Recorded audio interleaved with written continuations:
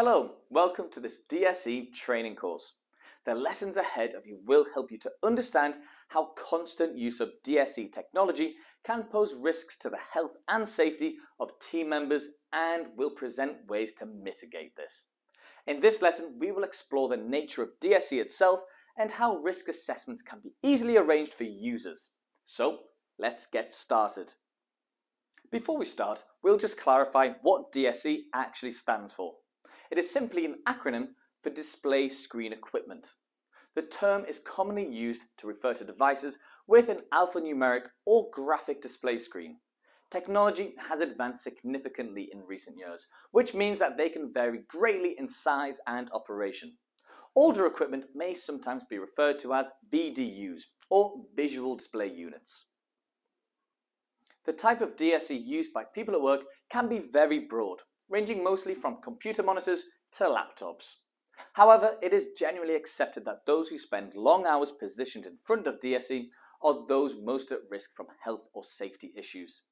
This collective of DSE users would include roles such as secretaries or typists, call center operators, journalists or reporters, authors, content writers, graphic designers, and so on. The UK's Health and Safety Executive, HSE, specifies that users are more at risk if they use DSE on a daily basis. Formerly known as DSE users, their routine will consist of regular sessions of more than an hour or so at a time. Those who work at screens infrequently or for short periods are considered to be at much less risk and need not consider preventive health measures to any great extent. If a team member has been identified as a prolific DSE user, they must be made aware of health risks and safe practices. Ideally, this should be given to them in the form of training which emphasizes such factors as recognizing potential hazards from spending long hours on DSE work, adjusting furniture for maximum physical comfort, organizing a workstation to prevent repetitive or harmful movements, maintaining equipment with straining muscles, knowing their local health and safety representative.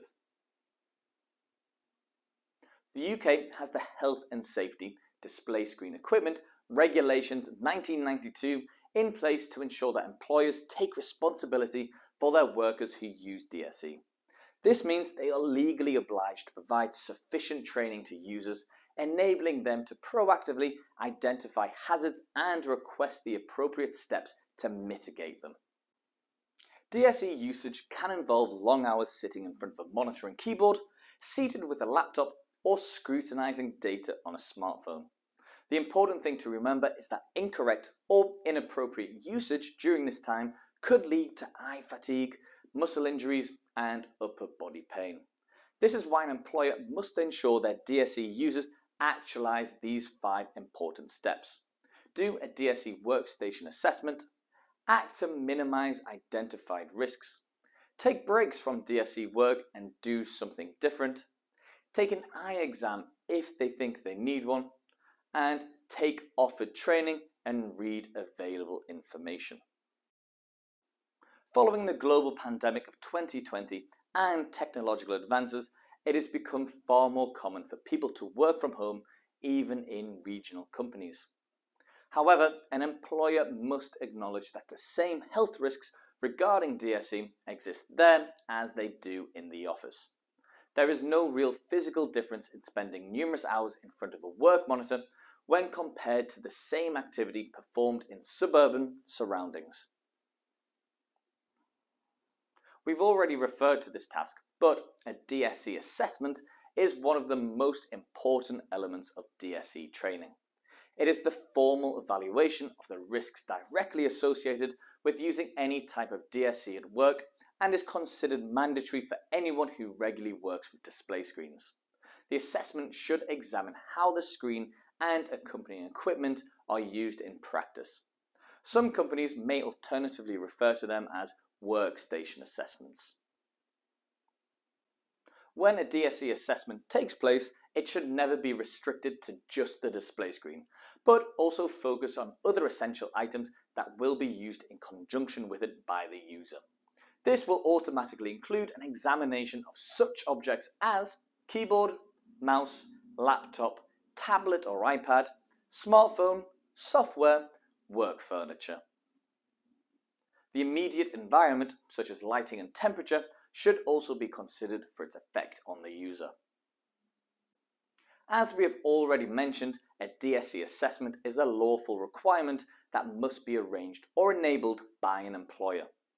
This will ensure that a workstation is conducive to expected performance levels and also protect a user's health and well-being.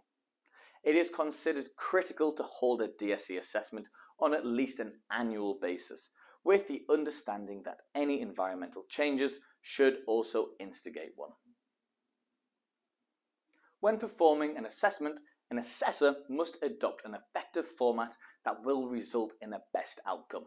This means that a report should be produced leading the assessor and the user to work together to deal with the most serious issues first, analyze all reported aches, pains and negative symptoms from users, discover the origins and causes of all identified risks, examine recent changes or tasks that may contribute to hazards, take into account a user's special needs or disability. An assessment should not consist of simply looking at a workstation and moving a few items according to initial conclusions. The assessor should be given enough time to talk with the user about their working experiences. An observation exercise should also be there to observe the user's posture and actions during work routines. The nature of their work and the immediate surroundings should be additional factors affecting the assessment. The person chosen to perform the DSE assessments should be deemed competent and capable of analysing the available data to reach the appropriate conclusions. They must also be empowered to act on their findings and make the necessary changes. Some companies will provide external or on-site training for potential assessors. Each one should know how to review existing assessments and user input to identify resolutions, deal with problems or issues that the user has been unable to solve, perform additional research or gain resources according to their findings, produce a final report on their findings and progress the necessary administration. When formally designated in the role, a DSE assessor will hold several responsibilities that must be fulfilled. The primary one is to ensure that the use of DSE does not pose a risk to any employees.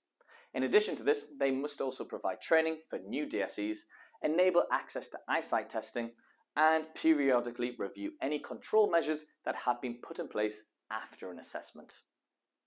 A DSE assessor is expected to have procedures that will trigger an assessment when significant environmental changes occur. This could include updates to existing software, new equipment in the workstation, different workstation furniture, revised schedules or working hours, workstation being moved to a new floor or site. That completes this first lesson, where we have covered the definition of DSE and its potential risks to users. We have also explained the requirements and principles of a DSE assessment. In the next lesson, we will focus on ways to safely use DSE in any environment to a much greater level. So stay with us and we'll see you soon.